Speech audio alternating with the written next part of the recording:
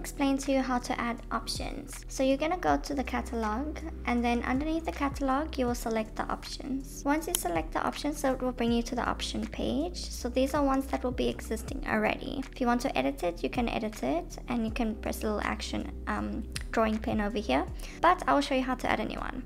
So you click add new, and once you selected add new, it will bring you to this page. Over here you can say, for example, I want to do leggings color. Then you select the type. This will be how it's displayed for your customers on your store. There's checkbox, select radio, whichever you prefer. I prefer radio because it's more clear and more easier for the customers to understand. Then you go to your plus sign on the bottom right, you click on that. This is the option value name. So for the colors you can have, for example, orange, and you can put a picture to make it more clear for you to understand if you wish. Yellow, for example.